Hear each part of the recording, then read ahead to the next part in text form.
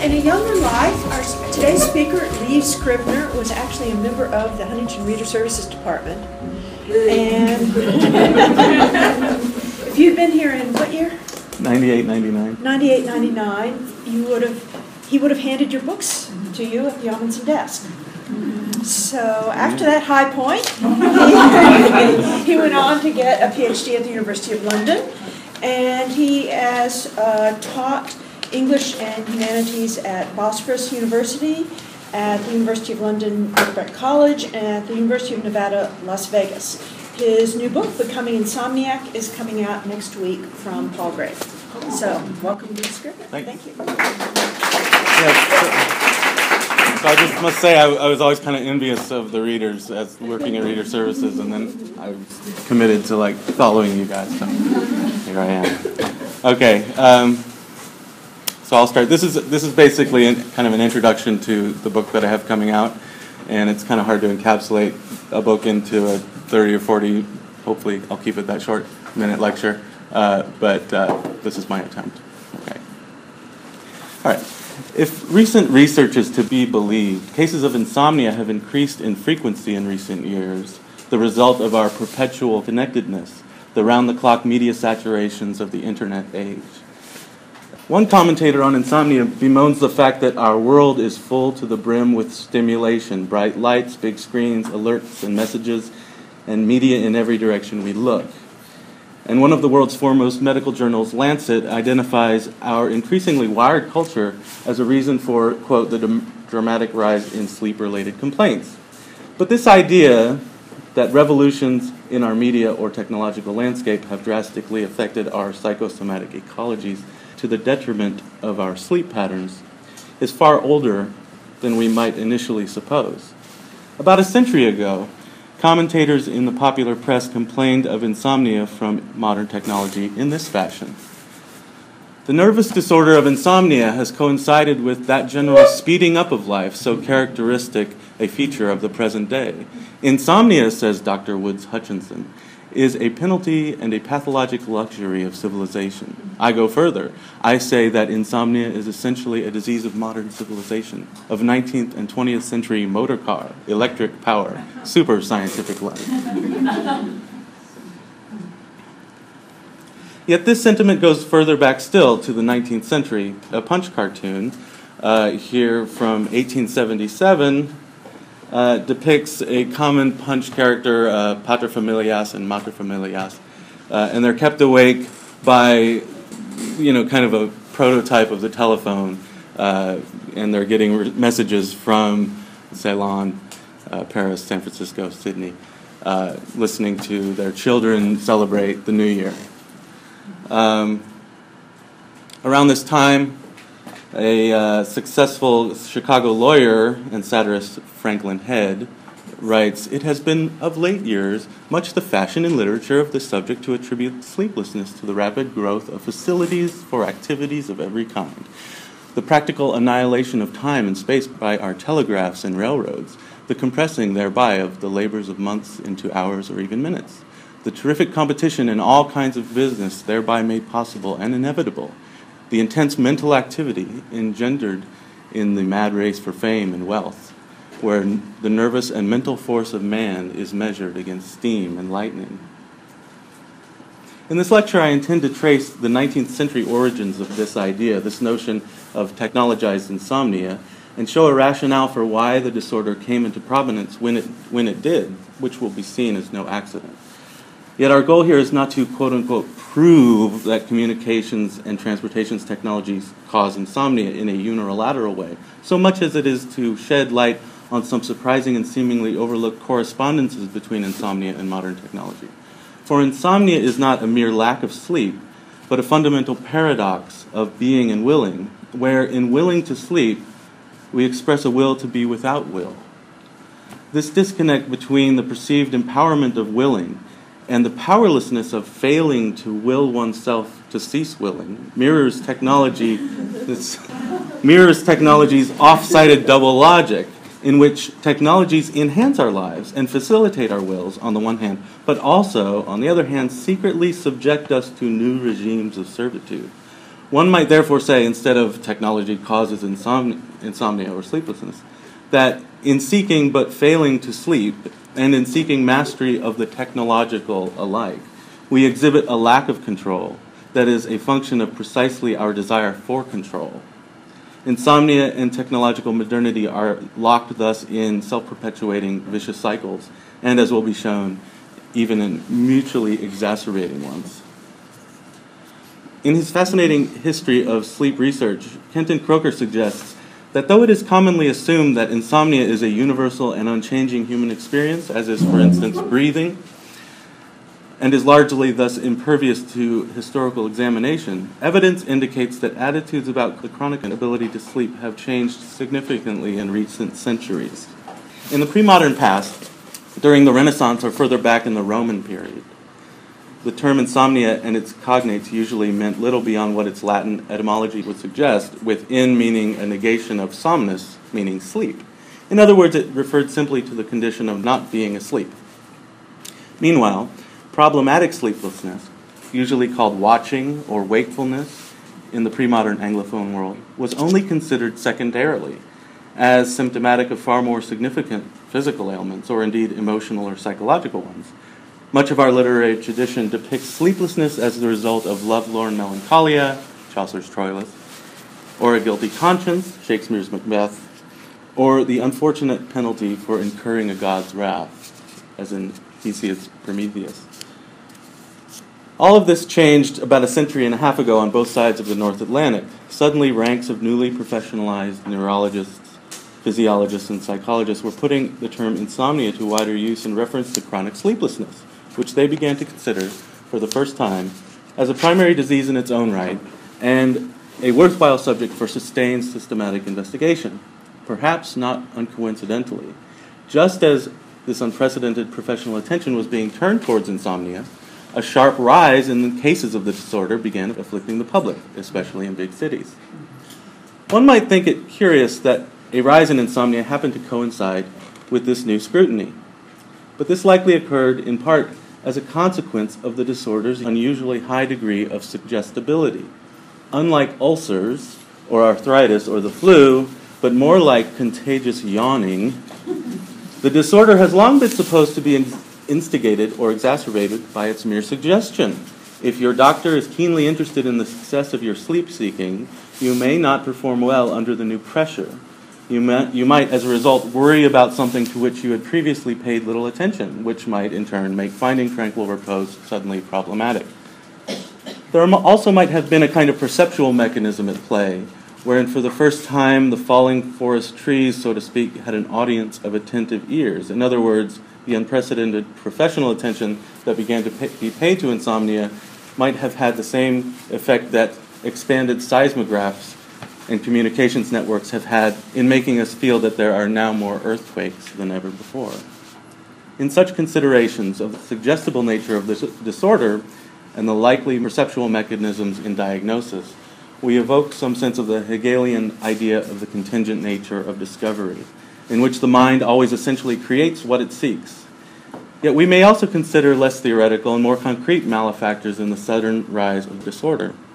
Apart from these suggestive or perceptual mechanisms, it remains significant that many professionals of the Victorian period blame the epidemic of insomnia on that which had been unmistakably altered since the sleepier days of yesteryear, the character of the urban environment, the faster pace of modern life, i.e. the general technological milieu of what has come to be called the Second Industrial Revolution. Victorians, after all, had their own internet, as Tom Standage has noted. Like other revolutionary inventions, such as the telescope, the telegraph was deemed little more than a child's toy when it was first invented. But after the successful installation in the 1860s of the transatlantic telegraph cable connecting New York and London, the full potential of the new technology was realized. It was humankind's first means of instantaneous global communication at the mere touch of a finger. And at the moment of going global, Victorians went round the clock. The limited word per minute carrying capacity of the undersea cable necessitated its continuous operation to satisfy demand, and its unceasing operation prompted a similar adjustment at signaling stations. To remain competitive, news organizations would thereafter adopt an unprecedented vigilance into the night. Alongside the telegraph, railway services were expanded and sped up, and the greater rail distances necessitated the first widespread use of night trains and sleeper cars. More nighttime activity encouraged new urban lighting projects, which further opened up the wasteland of the nocturnal hours. That many Victorians imagined that all of this expanding and doing was creating insomnia is evinced by a profusion of contemporary references. It may perhaps come as no surprise, considering the domination of the internet and related media on our culture, that recent sleep research has developed a cognitive hyperactivity hypothesis in which intense or intrusive mental activity rather than physiological activity is seen as the primary culprit in sleep-onset insomnia. But the incompatibility of sleep with hyperactive thinking was widely identified in Head's day in the Victorian period. It is well known, one prominent 19th century professional confidently asserts, that mental activity is the great opposer of sleep. One commentator declares, quote, mental labor called into use before retiring is to be as great an enemy of rest as the bustle and roar of every great city. What is usually meant by such references to mental activity is what we might today call conscious thinking or cognition, rather than generally the synaptic activity occurring always in any living brain, whether asleep or awake. In other words, it was something over which most felt they could exert a modicum of control. Thus, doctors would encourage insomniacs to try to find some plan, quote, some plan by which the tendency to mental activity would be lessened and a favorable condition for sleep secured. And a popular health magazine encouraged readers to seek a cure for sleeplessness in whatever means takes away thought. That varieties of thinking, reasoning, remembering, worrying, communicating, or even thinking about thinking are destroyers of sleep is today physiologically explained by the fact that they rely on and instigate a preponderance of beta brain waves that are indicative of waking consciousness. In the 19th century, however, prior to the invention of the electroencephalogram and the identification of brain waves, physiologists studying sleeplessness focused on, among other things, the presence of blood in the brain, which was brought about by thinking. Prior to the mid-19th century, the consensus among physiologists was that an increase of blood in the brain actually encouraged sleep, that pressurized blood physically pressed against the organ, the brain, and rendered it insensible and dormant. Thus, intense mental activity in causing blood to flow to the head was often thought by that physiology to be a natural soporific.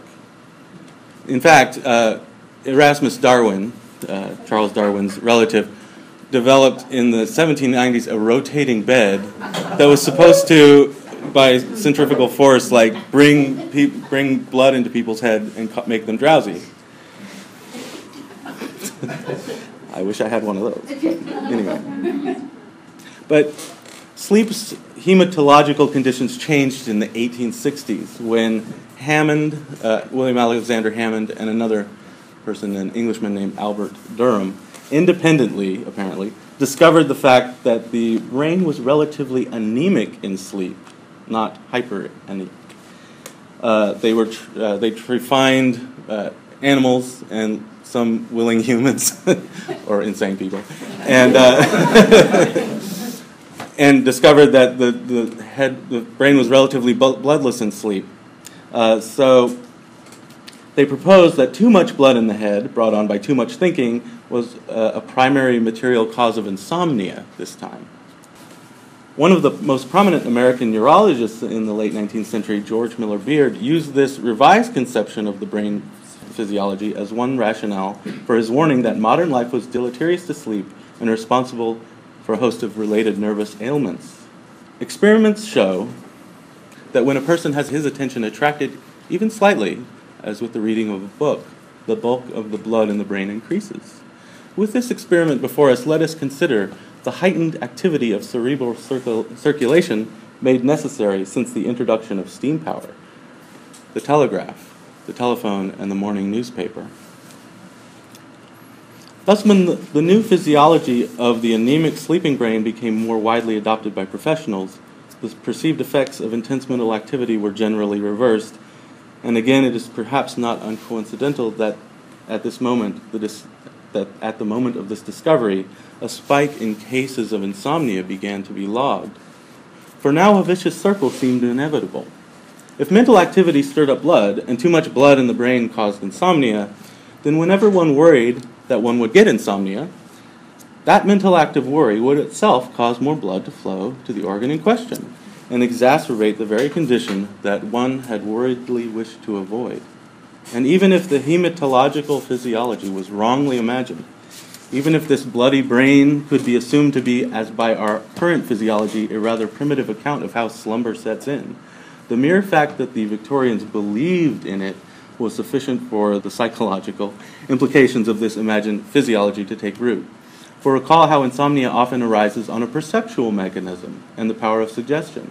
If one thinks that one might be in store for a restless night, by whatever physiological or emotional or medical rationale, even if the materials or dynamics are based on incorrect assumptions, still they will tend to provoke sleeplessness.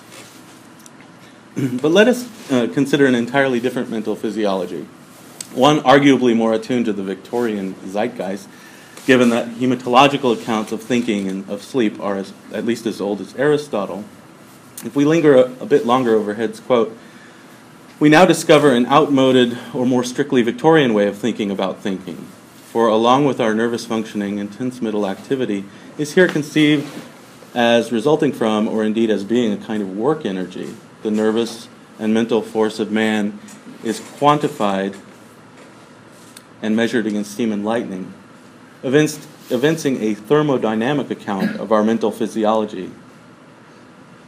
The emphasis Victorians placed upon thermodynamics, the study of relations between forms of energy, electrical, thermal, chemical, and their conversion, conservation, and work efficiency, is manifested today in some still used Victorian-era expressions, brain power, willpower, blow-off steam, and the now obsolete brain work and brain worker.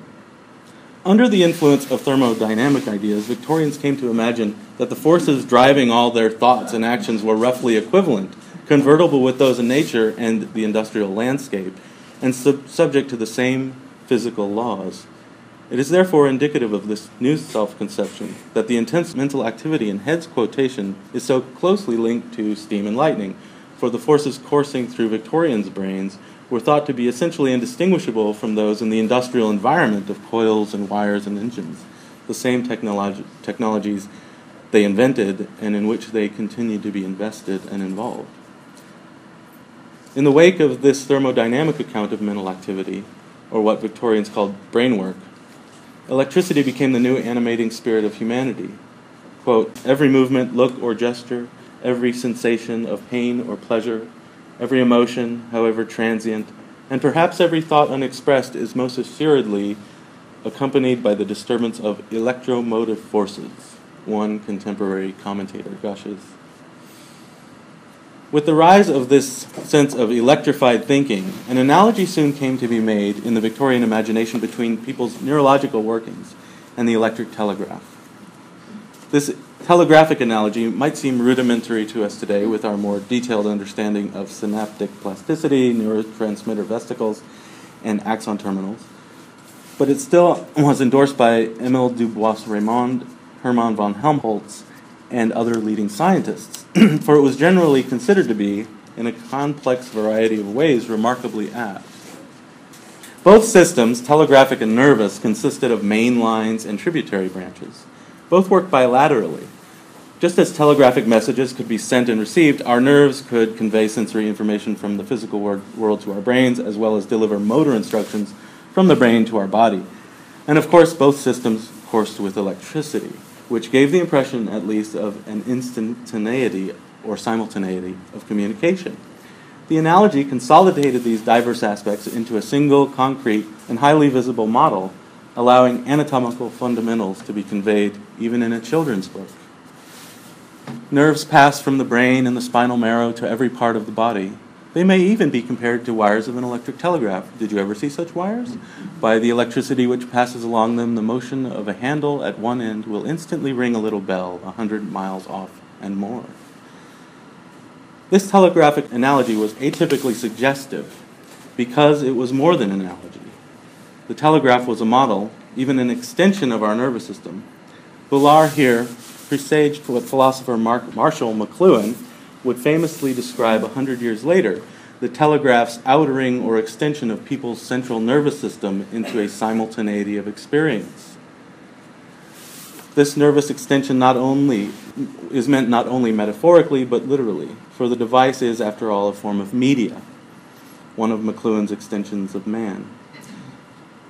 By means of the telegraph, the brain signal that commands our hand to pick a cup off the table, for instance, is given far greater reach. It can command instantly the picking up of cups 100 or 1,000 miles away. Our self-conceived inner physics is reified into an external, more distant us with full plenipotentiary powers able to act on our behalf. McLuhan cites this telegraphic extension to drive home the idea for which he is most famous, that the medium is the message. That irrespective of what our media is used to say, it can exert a new scale or pattern into human affairs.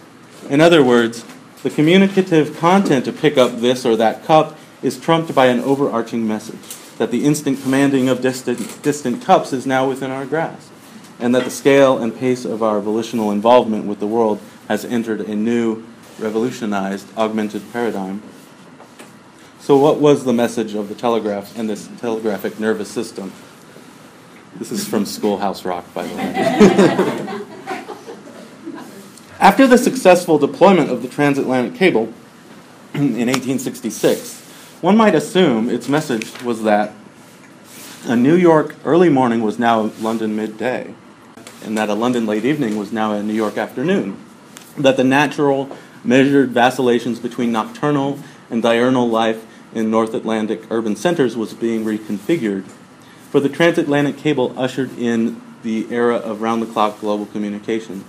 Suddenly, the electric wires that extended our sensory organs and wills and thoughts were always open for business, so to speak, perpetually crisscrossed with instant personal and commercial transactions.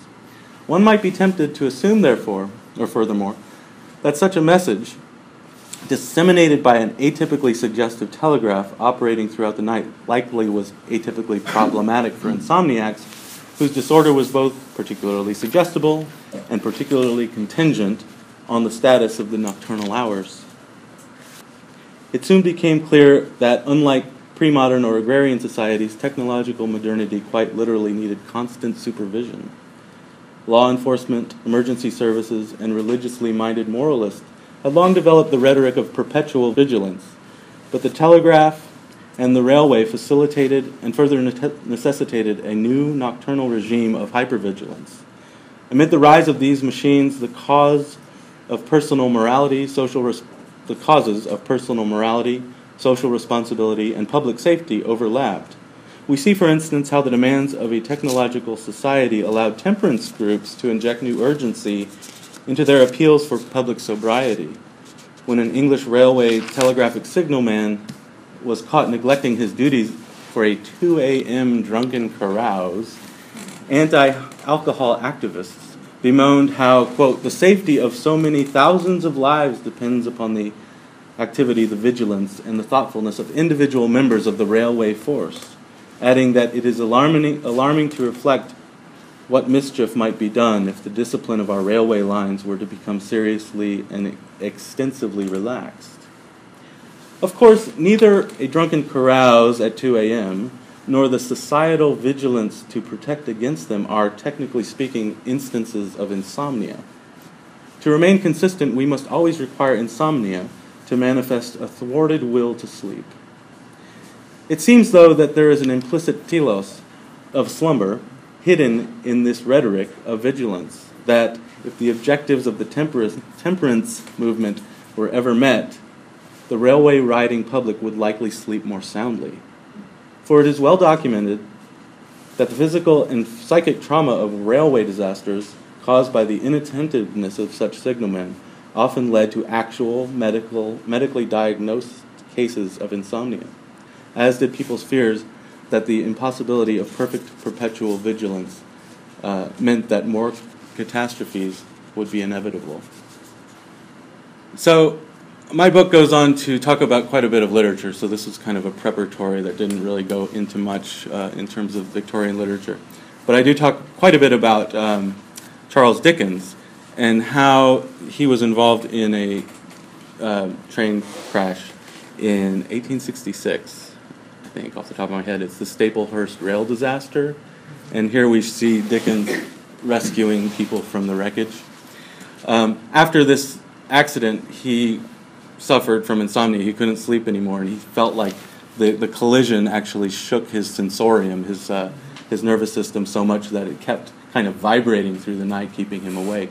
And he went on to write a short story called The Signalman, or The Haunted Signalman. And I talk a bit about that as well. And earlier in my paper here, I describe how technology is kind of paradoxical, and that it represents our attempts to kind of further convey our will, and how that kind of also thwarts our will sometimes. That's the double logic of the technological prosthesis that some theorists have talked about. But anyway, in Dickens' story here, it's very evident that that is the case, because it's the signalman, it's precisely his over-attention to his job that undermines his ability to do his job. He's so focused on being a signalman and so obsessively focused on carrying out his duties that he ends up kind of going crazy, staying up all night with because he's working the night shift. That kind of monomania drives him to hallucinate and cause a train disaster by his own it's the hyper-attentiveness that leads to inattentiveness, because he starts to no longer be able to distinguish between attending to actual things and imaginary things. So it's an interesting read. I guess I could end it now. I have more to talk about, but should I talk about one more thing? Yeah. Okay, good. So far I've mainly been talking kind of about physical things and how the telegraph and the exigencies of the onset of telegraphy, especially transatlantic telegraphy, caused this kind of new hypervigilance. But one of my chapters also talks a lot about associationism, the doctrine of associationism, and how people in the 19th century would, like James Mill, promoted an associationist idea that we're not really in control of our thoughts. That if I see a cup, I think of water. If I see water, I think of a river. That everything is associatively linked in our minds. And some theorists thought that insomnia is a consequence of this doctrine of associationism superimposed upon technological modernity. So this is going to sound kind of crazy, but in prior centuries, life vacillated more so between moments of activity and inactivity. After nightfall, things kind of went quiet. But with the onset of technological modernity, as I describe it, with the telegraph and the railway, that dichotomy, that periodicity, was upset, so that in a night one might suddenly see things that will, they'll hear a distant railway pass or engine pass, and it'll stir up all kinds of associative links with other kinds of activity, and that associative link will promote further wakefulness.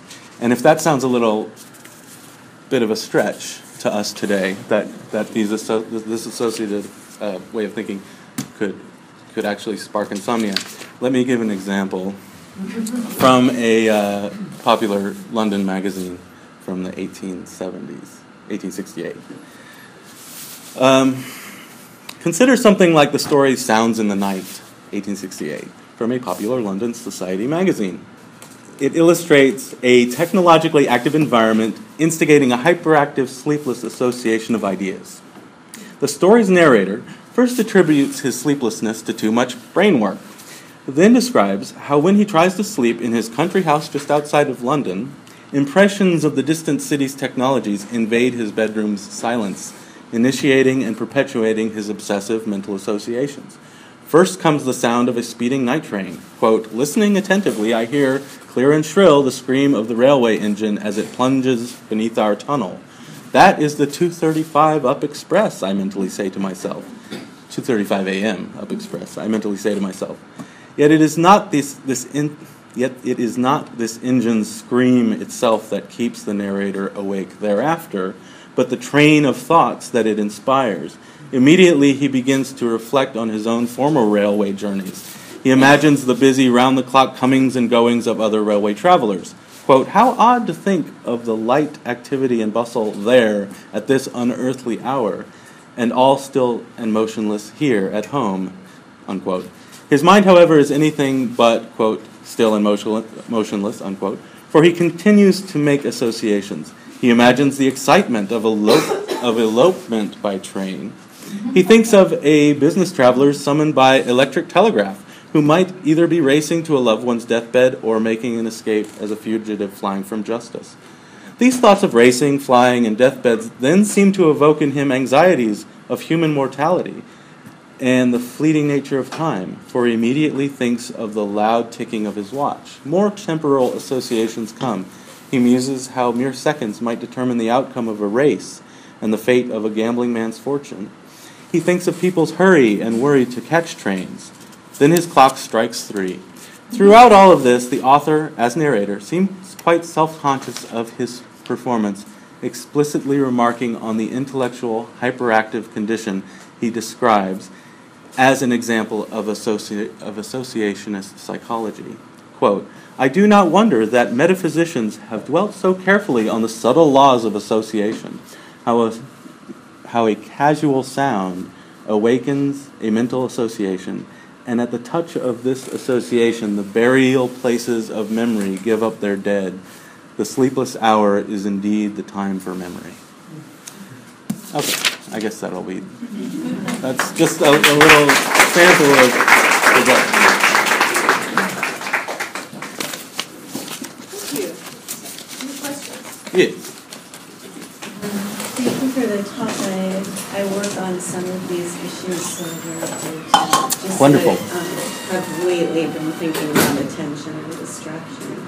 So I guess my question, thinking about the kinds of things that Jonathan Claring has written about and recent research that's shown, that's kind of investigated the fact that say in the early modern period, it was common to have 2 sleeps. Right. And that people would be awake for various kinds of activity in the middle of the night.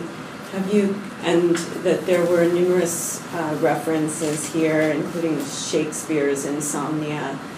Have you come upon a way of framing what it is about being awake at night that becomes a problem as opposed to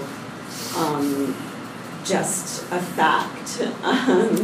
And it seems to have something to do with labor and the workday and the necessity that one sleep in these times because these other times are given to. So I'm just curious. Yeah, I don't talk about the segmented sleep pattern as much because I discuss kind of what happens after the segmented sleep pattern gets abolished. Right. And I guess I could argue that insomnia is kind of a result of not having that. What we're talking about, some theorists have talked about how in the 18th century, kind of pre-industrial modern times or earlier, that we slept for a few hours from like 11 or from 10 to 1 in the morning, and then woke up for 2 hours, and then went back to sleep for a few more hours.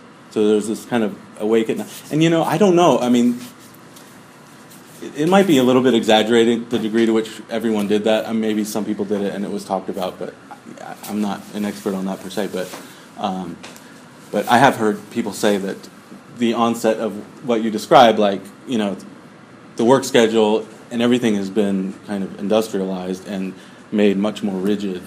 You know, if you wake up, it really doesn't matter if you wake up at 6 a.m. or 7 a.m. If you're just plowing your field, it's still there. But if you're catching a train, it's going to leave, and you'll miss it, and you'll be late for work. So, I mean, industrial modernity makes us be more precise with our being awake and being asleep, and you kind of, I'm sorry. Matters as it's light, isn't it? I mean, it's linked to the rhythms of the year. Mm-hmm. I was going to ask, I mean, that's Thompson's argument years ago, that link between time discipline and labour discipline, Adam Thompson. I was going to ask, it's probably a historical question, is it seen as an urban problem more than a rural one? Yes, for sure, also yeah. the sociology of it, I was going to ask, Mm-hmm. you were talking about different classes having more of a problem Yeah. with it than others. Yeah. In fact, if you look in a, like, 1890 to 1910 Encyclopedia Britannica entry on insomnia, it will say that the laboring classes or the rural classes don't suffer from insomnia because you have to be a brain worker. And this was really a term that you know, separated like physical muscle workers from mental brain workers. And brain workers were like lawyers, accountants, shipping clerks, and things like this.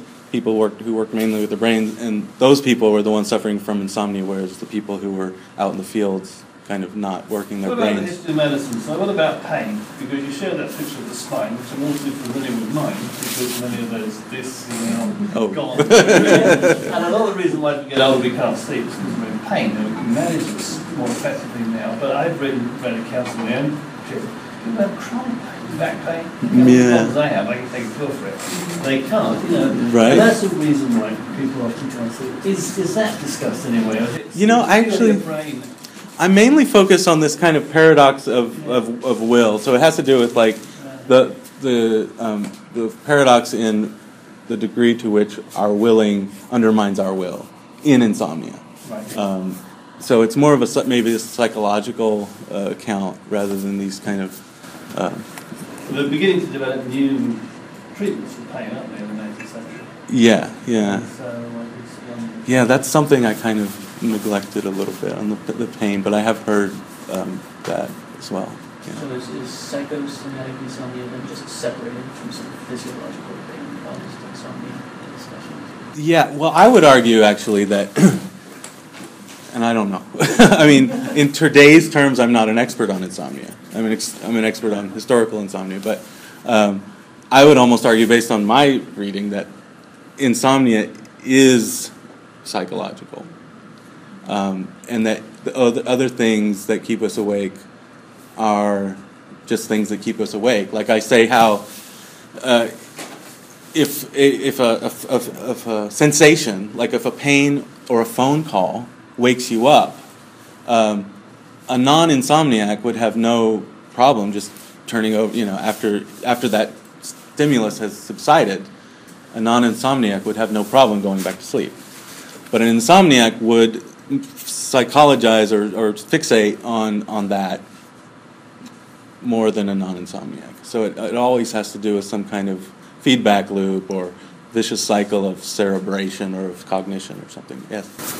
I was wondering if you came across somebody who maybe wrote about that sort of knowing things over being fruitful or inspiring or useful, rather than just... Yeah, that's my last chapter. Because I talk about how the modern...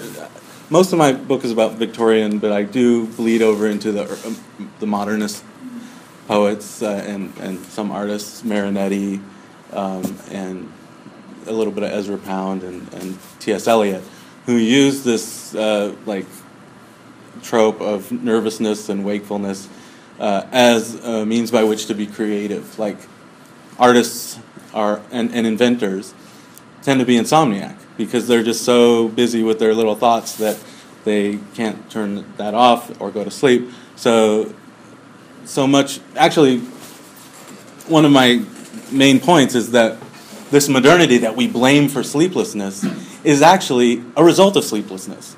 It's not the cause, it's the effect of sleeplessness. Like, think of how many inventors.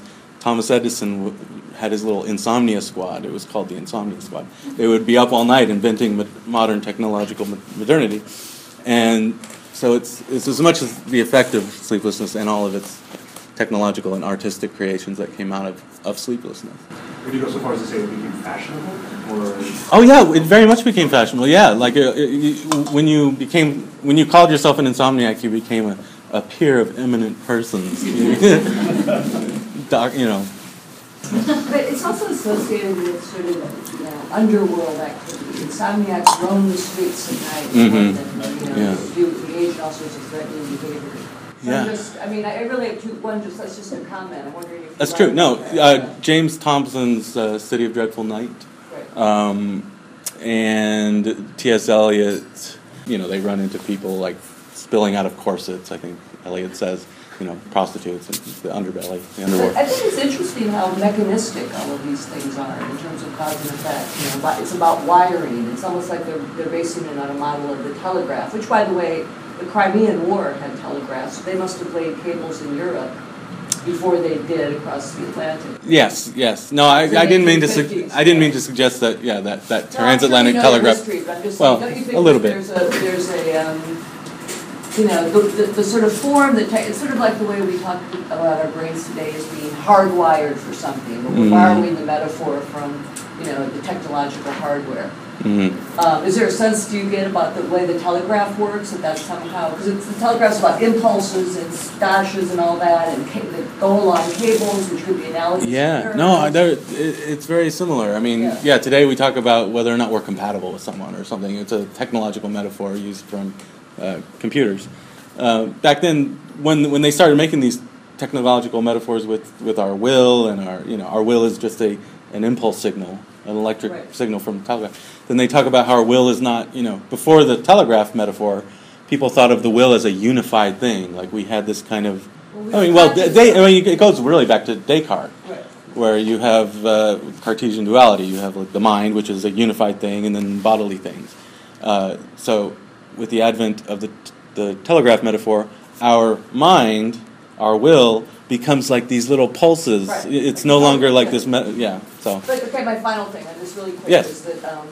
So I'm wondering, given that, how much has influenced Freud's thinking about the unconscious and the sort of the associative thinking stuff really got me, about that. So did you go up through? Well, yeah, in the sense that what I just said, like the will became pulse signals and not like a unified thing. That kind of presages a lot of ways in which throughout the 19th century the self was no longer solitary. It's no longer singular. No longer unified. Right. So that brings you to James and that brings you to Janet and James and Freud and those people. And then I was studying that I have to correct the compatibility thing. That's not computer.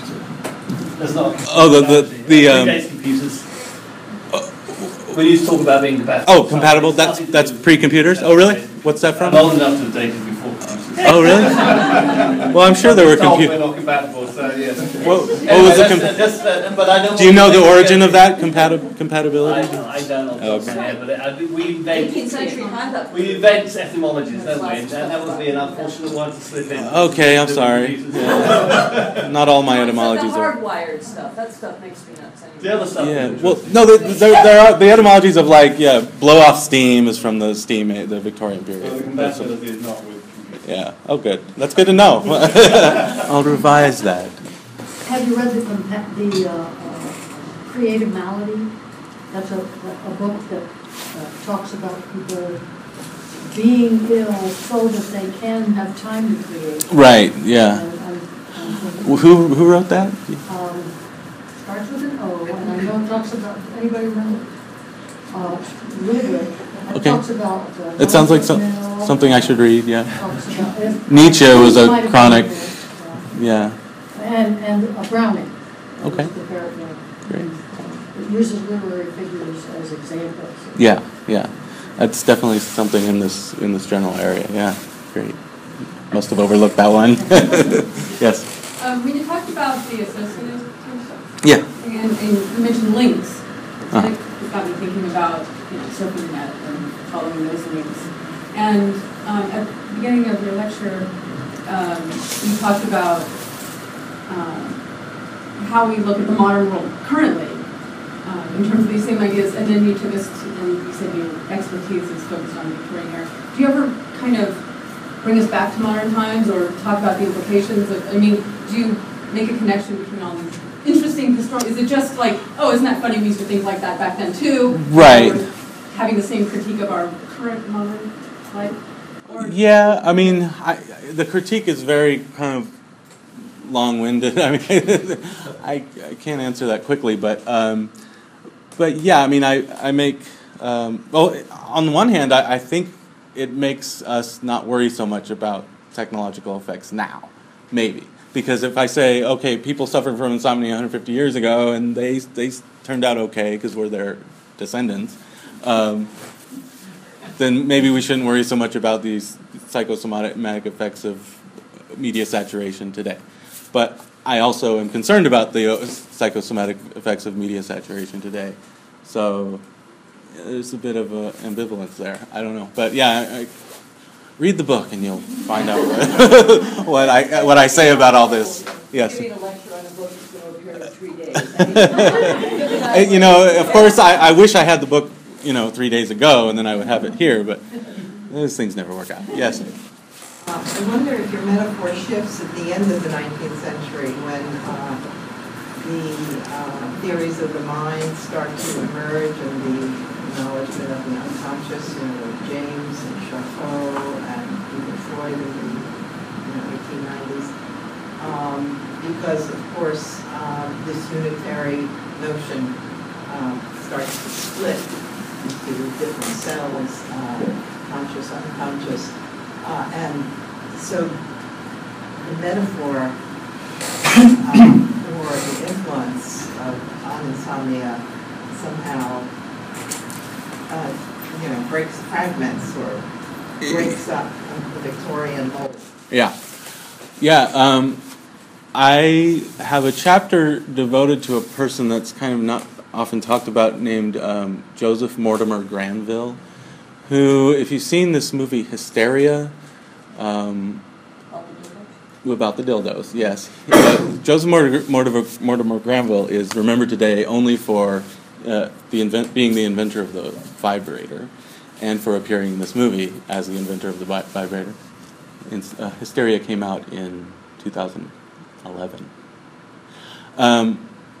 Anyway, but he, apart from inventing the vibrator, he was interesting in that he took what is usually seen as the Jamesian and Charcotian and Freudian splitting up of the ego, and he actually applied it to sleep and insomnia. Because before it was just like there was one sleep and there was one insomnia. You were either asleep or awake, you were either insomniac or asleep. But this guy, Granville, split it up into multiplicities of like, well, you can be kind of viscerally asleep and your left earlobe could be awake. Or, it was like and that kind of brought us to a new stratum of worry. Like, what if my visceral consciousness didn't get enough sleep? Or what if my judgment didn't get enough sleep? Or, so he made things even more confusing and the subject of yet more worry. So does that kind of relate to your question about the atomization of the self? Or I just think the acknowledgement of the unconscious and the lack of will, control over our thoughts. And, yeah, it was very unsettling to a lot of people, and they looked at insomnia as kind of a proof of that, this lack of will. That so they're saying that there's no longer this kind of Cartesian will, and hey, that does make sense because I don't seem to be able to control myself into sleep or corral myself. Yes? So why did they suggest a treatment for insomnia other than trying to get more or less blood flowing to the brain? Oh, yeah. Well, just get in that spinning bed. There's I catalog tons of different proposed treatments, and one of my points is like there's so many treatments that might have even led to yet more insomnia in worrying about whether you're doing the right treatment or doing the treatment rightly or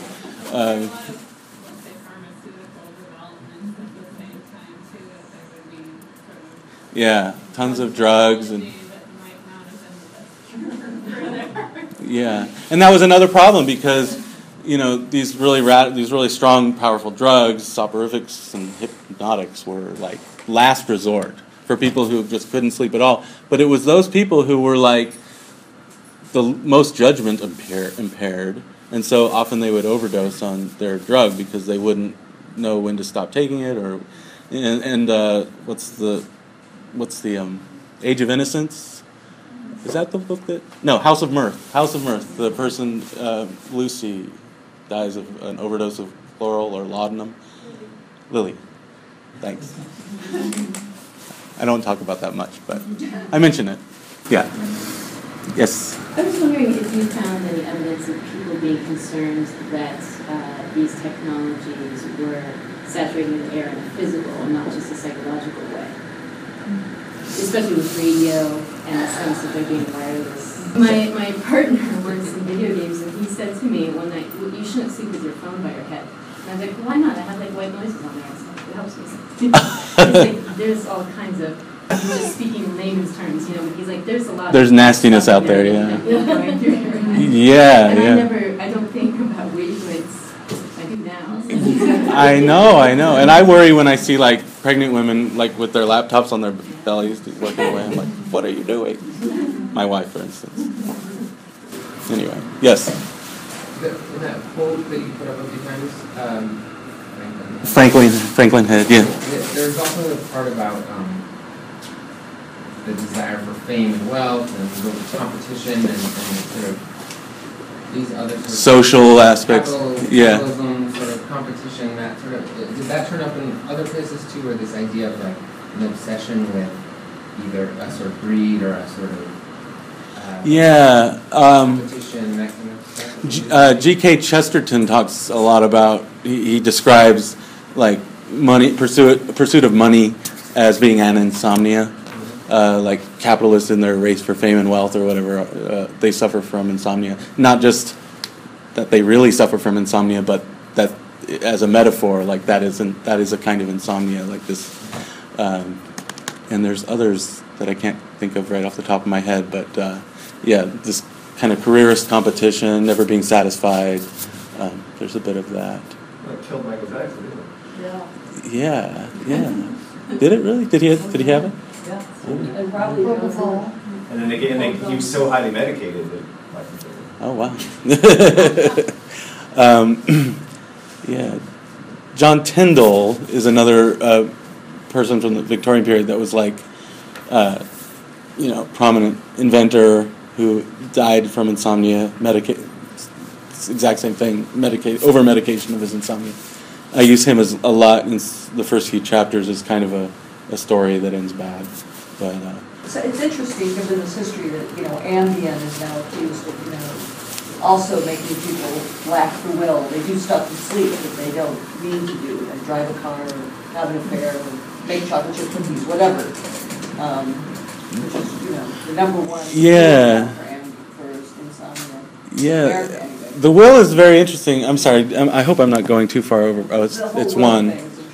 I do talk about the will a lot, and like Ambien, in the late 19th century, there was also like hypnosis and suggestive, like autosuggestion was another prominent like cure for insomnia. Like your doctor would basically just sit there and say, "You are going to sleep tonight." Or you would have a script and you would say that to yourself, like, "I will sleep well tonight," as auto-suggestion. And that was both seen as, an effective sleep-seeking strategy, but also it was seen as, like, just making the will all the more amenable to manipulation from outside forces, or, if you were a person who needed to go through that, then you were obviously a person who didn't have a very strong will to begin with, and that crutch was just making your will less, not more strengthened, or, yeah. You talk anything in the book about meditation? It seems to me that meditation throughout the years has been talked about as a way to control without controlling. Yeah. Meditation in today's sense, like there's this new fad of like mindfulness. Yeah. I kind of say something that, I don't know. A lot of emphasis has been placed in our distracted society of Twitter and tweets and feeds and things like this, that we have begun to valorize like focus and meditation and mental calm. And but in my way, I always kind of like, find problems in what the solution is otherwise prescribed as being. So I actually see, like, sometimes if you overly focus, like Dickens' character, if you overly focus, if you're too, undistracted, you actually become narrow, and that too can lead to problems. That too can lead to insomnia. I mean, there's an insomnia from distractibility and distractedness, but also from over-focusedness. It goes in a lot of directions. Okay, thank you very much. Thank you.